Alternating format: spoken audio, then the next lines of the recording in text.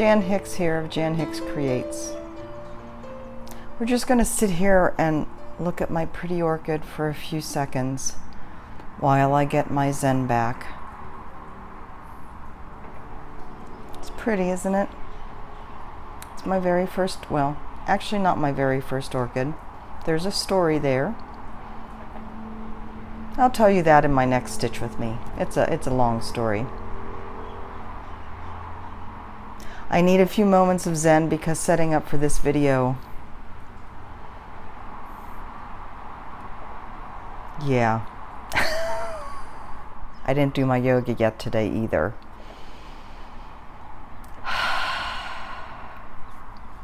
Pretty though, right? First of many orchids. How are you guys doing today? It is Tuesday. It is January 22nd at 11:23 a.m.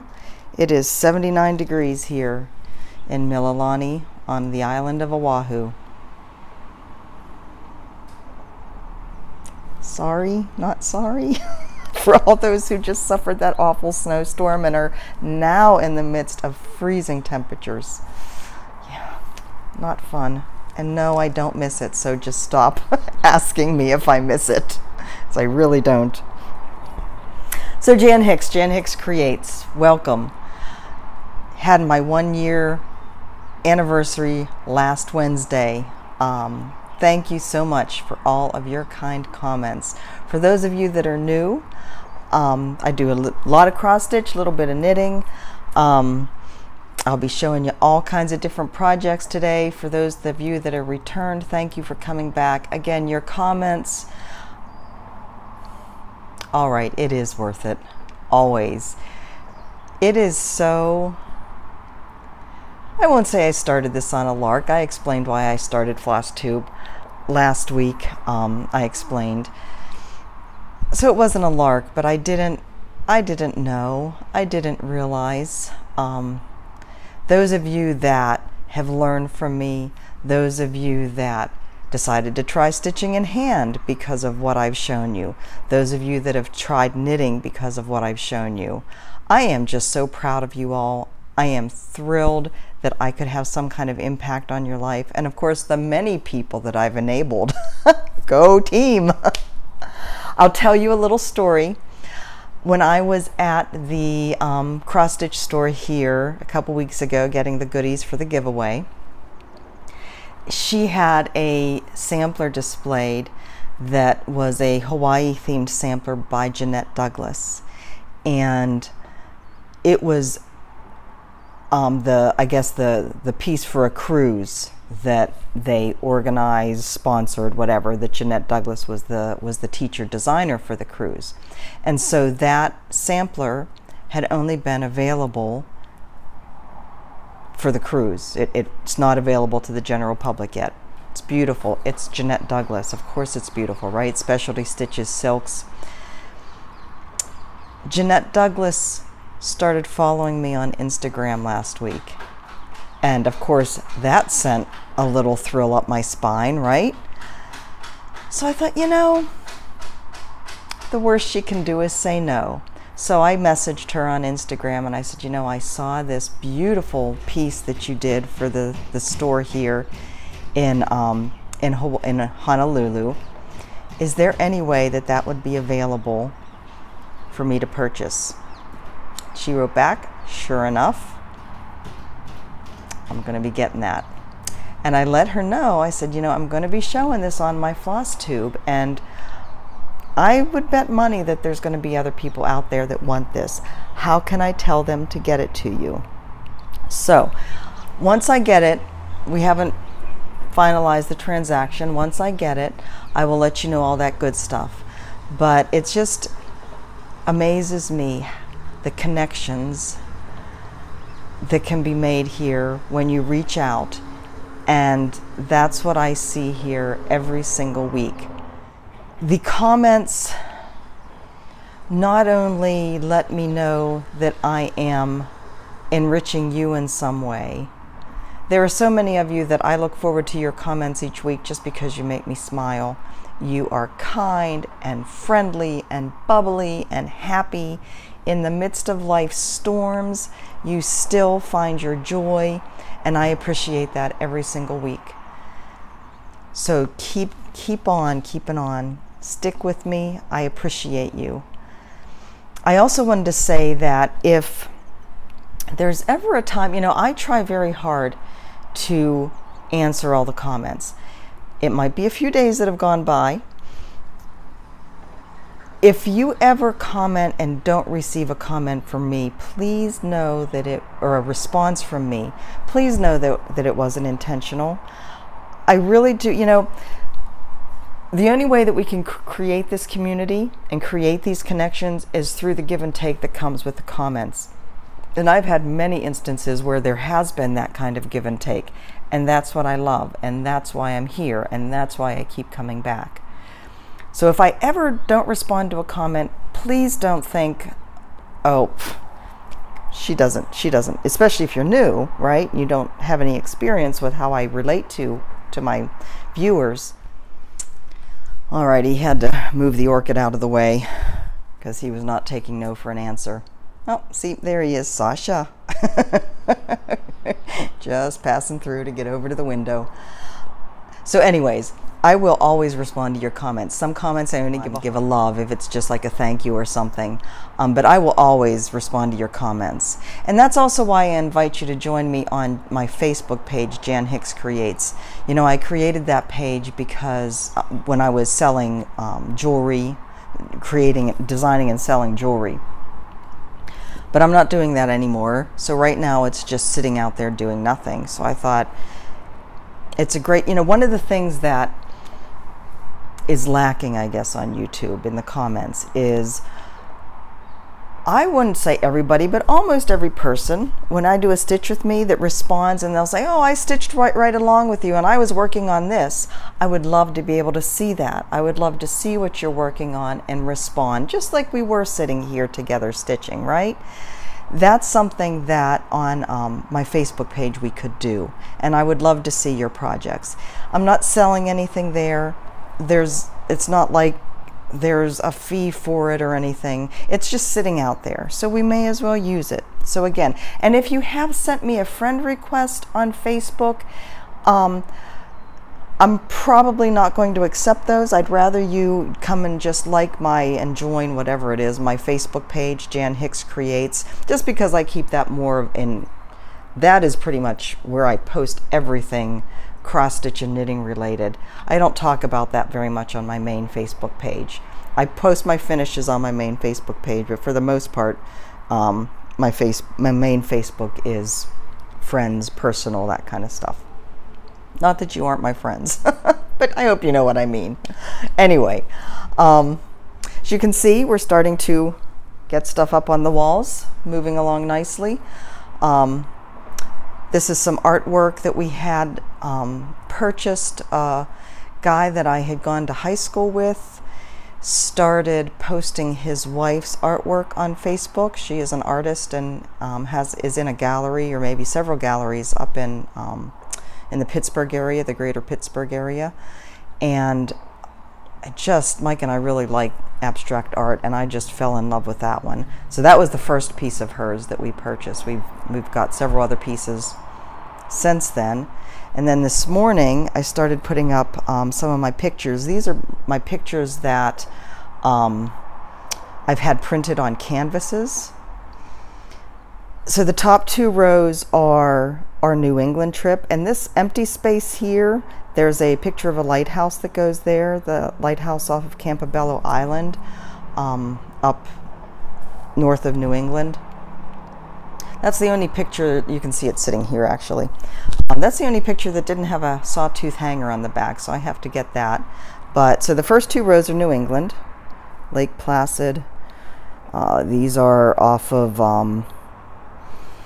Mount Desert Island, Bar Harbor, Bass Harbor, Lighthouse on Mount Desert Island. These Adirondack chairs, I don't know whether you can see that, are on Mount Desert Island. This is up in the White Mountains in New Hampshire.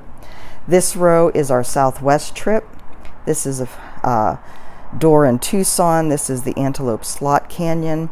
We did a hot air balloon ride in Santa Fe, and that's that. And this is a picture over, this is sunset over Lake Powell, I believe. And then these pictures are Charleston, South Carolina, I believe. There will be many more pictures added to this wall over time. I need to get more pictures from our other trips printed out and hung up. There's lots of wall space here. We got our big pieces up yesterday, and now we'll just be filling in with everything else. So, where are we? In my notes. Oh, I had a couple questions that I wanted to address, but I'm not going to address them in this video because they're more technique questions. I had mentioned that the knot garden, the Liz Turner Deal knot garden, needs blending filament. It called for several different colors of blending filament, and I decided not to use those. Somebody asked what blending filament is, so I'm going to do a video showing, I think, the different types of metallic threads, at least the ones that I have that I can easily get my hands on. I think I'll do a video showing those and how they work, how they stitch. A lot of us have problems with metallic. I am no different. So I'll show you how they're used and kind of what they look like stitched up and whether it's worth the hassle or not. Somebody else asked about, as you know, I change counts of fabric rather than using the called for fabric and the called for counts. I'm always changing that up. Somebody asked what difference that makes in a piece. So I thought I would do a video, a separate video again, showing what the different counts do and why one would choose one over the other, what two strands look like, what one strand looks like. I know there's a lot of new stitchers out there, and I hope that will be useful. I am not including it in this video, number one, because I don't want this to get too long, but also I think it'd be better if I have those as shorter standalone videos so people can go right to those subjects if that's something that you're interested in. Okay, so what have you been working on, Jan? All kinds of goodies. I did download the Tiny Decisions app to help me decide what to work on. And then I promptly just worked on Luz Gonzalez for a few days because that's such a stunning piece. So she is in the stack, but I did get some other things. I got stitches in on all of my new big projects, so I'll be showing you those. And yeah, there's just a whole stack of stuff here. So let's get started. First up, the Jacobean tree. And you can see I now have going to Elin Roethlisberger next. So this is already claimed. It is only the chart. This was passed to me from Lisa Richter, so I'm passing it on when I'm finished with it. And Elin is going to be passing me another Jacobean design, a booklet that she has that had been in her mother-in-law's stash, I believe. And that's the Jacobean, I did it, Jacobean bell pull that I think Gerald and Letitia are also working on. But anyways, because I didn't have a kit, I had to replace the fabric and the fibers in this. It calls for Finca Floss Presencia. I did substitute DMC, so the colors, what I've gotten done is right down here. The colors don't necessarily match what are in the picture, but that's okay. And this is my start on that.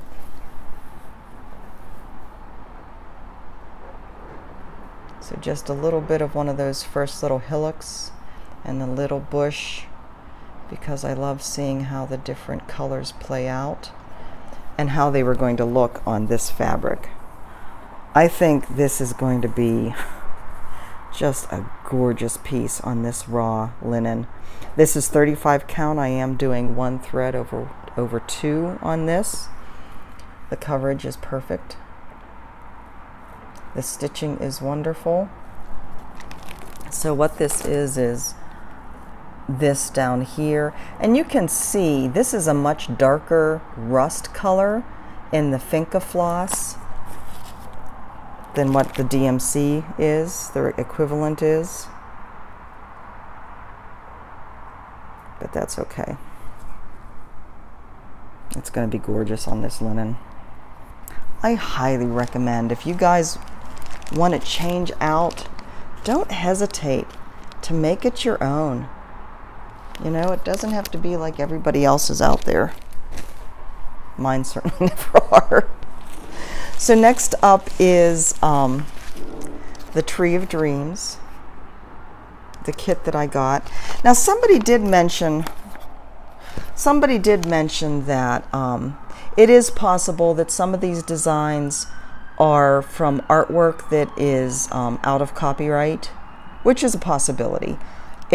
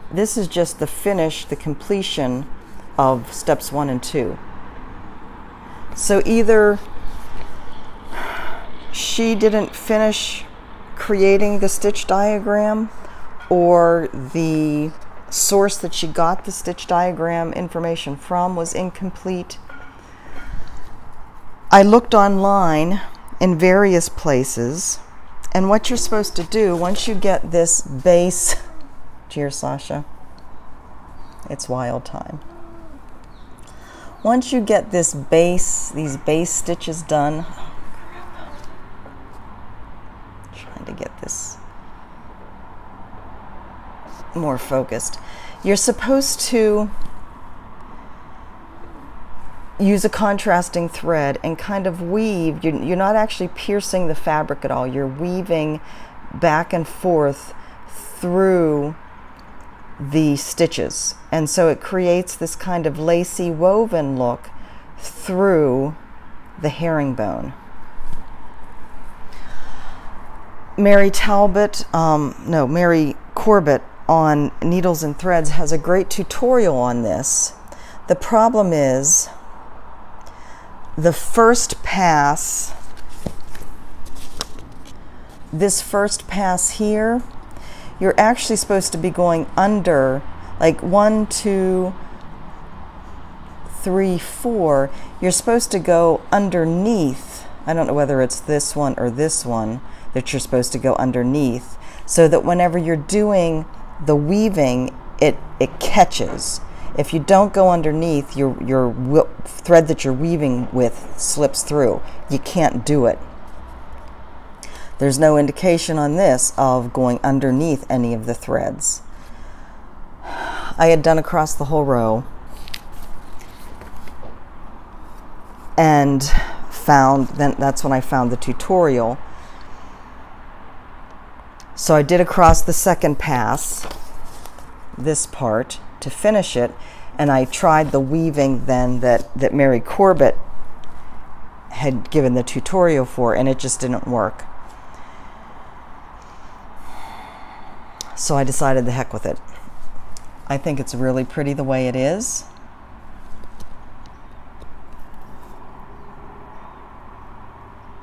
It has great texture. I'm just not going to fuss with it. So I started the first knot, square garden. Again, buttonhole stitches, satin stitches, all kinds of great specialty stitches throughout this. Every single one of these gardens has specialty stitches in them. This is a really fun piece to do. So that was a couple days work there, I think. So that is going to be a beauty. I'm just going to move forward knowing that some of these are necessarily accurate, and I will do my best. Next up.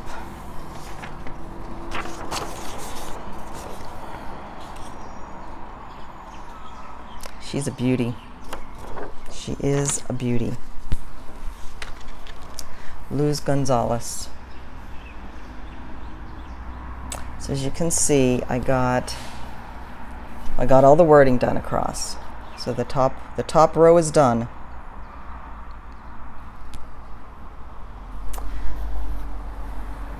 I got that. I think I had gotten part of the first satin stitch part done when I showed you last week. So I finished that. Got this little motif. So this is this here. So basically most of the first page is done. The first page is like this here. I didn't start on this. I'll do that all together. So I have all this done, and I'm starting on, and I got the words all done, and I'm starting on this satin stitch piece here.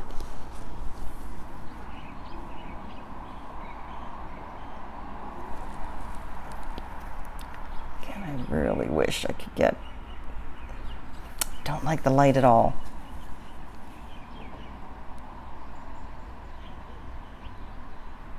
So a couple comments. We don't know how old Luz was when she did this. Many of you very helpful people let me know Loizo is, she did it, but this should be an I. There's no, several of you did some research to see if that was like an old way to spell Izo. Nobody could find any really instance of it. I think she just wanted to do that cool Y, because why not, right? It's interesting, the spacing on this is very interesting. I have a feeling she might have done the top last, that she had done maybe the satin stitch parts and some of the other parts and had to make her name fit the whole way across, because you can see like the O and the N are very close together, but look at the big space in between those letters, the N and the Z. And again over here, the A and the L are close, but there's more space in here. There's a lot of space between the LUZ here, but then the space between the Z and the G is rather close. But anyway, the other comment I'll make about the pattern is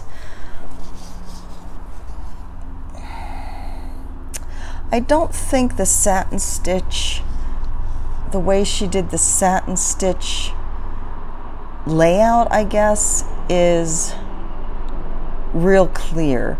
She has a written description of how to do the satin stitches and the placement of the stitches and how many to go across, but when you look at the actual graph, it's not very accurate.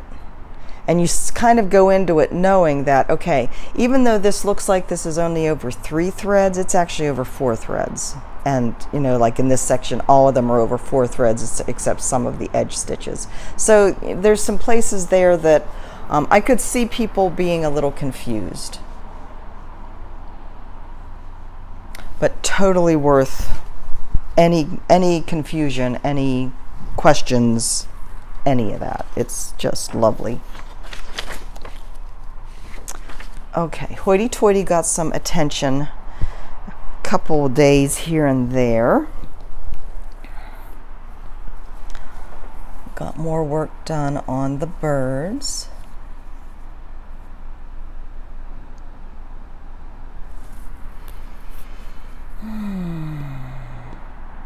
Such a gorgeous piece. And you know, a lot of people do it one page at a time, do a big piece like this one page at a time. I've concatenated all of the pages together in Knit Companion, so I'm just kind of all over the place. But that's okay. My goal, I think, once, because I'm working on, this is the dark blue, this is called Midnight Hour, it's by Victoria and Motto. I think once I get, there's a lot of dark blue in the house, which is right down here, but I think I might try and work across the top and at least get the top banner in place so I know how far across the fabric I'm going. So pretty. Hoity Toity. Long dog samplers. I gave some attention to about an hour, not every day, every few days I guess, to Home for Christmas. This is my small one that I'm working on in amongst all the big ones. That's where I am on that. I have a good chunk of the house done. Hopefully as I work an hour here and there, I will get the house done this week. No, I haven't touched my sewing machine.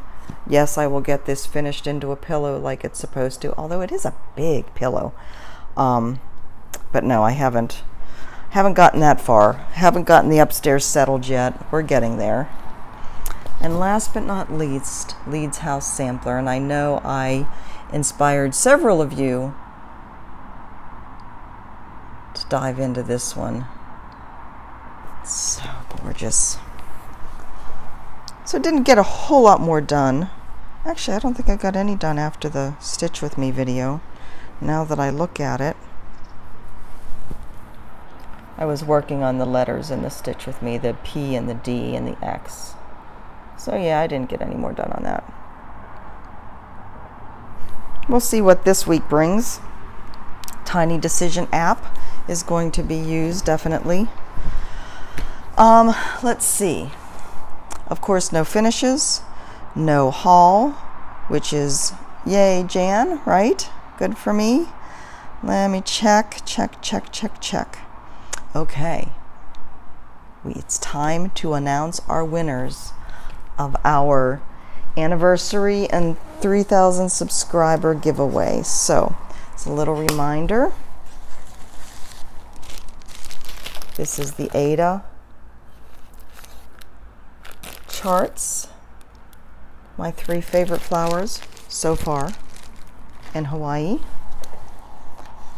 and the linen chart. The chart, the linen, and the threads. By the way, for those of you that are interested, this designer, Francis Johnson, does have a website. It's francisljohnson.com. I will link it below. That if you want this, she does have it available on her website. So, the winners are, I did random number generator. There were 111 of you that wanted the Siapo chart and kit. And the winner of that is Susie Bree. Susie, congratulations. Please, I will be commenting on your comment. I haven't yet. I'll give you my email address. If you could send me your address, I will get this out in the mail to you. And the Ada, the 3 Ada kits of the 3 flowers. We had 68 people interested in those. Yellow Rose won those. So Yellow Rose, please get in touch with me. Again, I'll be putting a comment on your comment with my email address. Let me know your address and I will get these in the mail. You guys also will be getting, I haven't taken the stickers off of this, so let's see if I can ignore that white thing on the back. I also got you some little wooden laser cut coasters. So one of these will be going in each of the packages. Aren't those pretty? Oh, I just noticed this has Hawaii laser cut out of it here, the islands. I love it here. So, congratulations to the winners. All right, let's see. I think that's about it. Don't think this was too long today. I come to my part of the video where I talk about joy. And I, again, had several of you comment about how much you appreciate that little reminder. Whether it's finding the time to make time in your life to do the things that find you joy. That was kind of a convoluted way to say that. Find the things you're thankful for that bring you joy. Any of that. I wanted to tell you, you know, if you've been watching me for a while, you know that those last few months in Maryland were kind of rough. Stress-filled, bad weather. I just was not happy. I was tired. I was just not very joyful, which is saying something for me because I am very much of an optimist. I'm very much a person that just, I don't have a hard time finding joy in life. But those months were rough. We were driving back from the North Shore the other day. On Saturday we went up, Sunday we went up. Now granted, it's hard not to be joyful when you're driving around on this island, seeing the beauty. Drove up through the Dole, past the Dole, pineapple fields, past the coffee plantations, which I didn't even know what a coffee plant looked like. We were seeing these, some of the fields were chopped back, so it was just like, not stumps, but trunks. Little trunks, not big, little, but no green on them, and some of them were full-blown bushes, and we didn't know what they were, but luckily one of the fields said Waipalu Coffee Farm. I'd never seen a coffee bush before, so that was really cool. But anyways, we were driving back and I felt such a feeling of this peace and joy. I was looking out at the mountains along the western coast of Oahu, and I thought, you know, granted, we're here, we're getting settled, what's not to love, right? But there was just this inner core of just peace that I haven't felt for a very long time. Perfect timing from the dishwasher. It's a very happy little dishwasher too. I don't know whether you can hear it. It's an LG, and you know the LG appliances play the little tune when they're done. I love it. But anyways, I was feeling such joy, and I thought, is this just because all of the stress is gone? Or is it really just because I'm out in the sunshine? Is it really just the effect of grayness versus sunshine? You know, the whole, what is it? something affective disorder. What does the S stand for? Seasonal affective disorder. Is it really just that? Is it that the stress is gone? I don't know. But I can tell you, I'm a totally different person now. I don't know whether that comes through in my videos. If I could package up this joy and this peace that I'm feeling and send it to you, I totally would. I've heard from several of you of the stresses that you're going through, of family problems, of losses, and my heart feels for you, and I just really wish I could package this up and send it to you. Please know that you're in my thoughts. Please know that I am sending you all the love and joy and warmth and some sunshine that I can. And for those of you that are going to StitchCon, you had better come and give me a great big old hug. I am a hugger. I have no problem with hugs. So on that note, Friday I'll be doing a stitch with me. At some point in here I'll do those other little videos with blending filaments and fabric size. But until then, find your joy.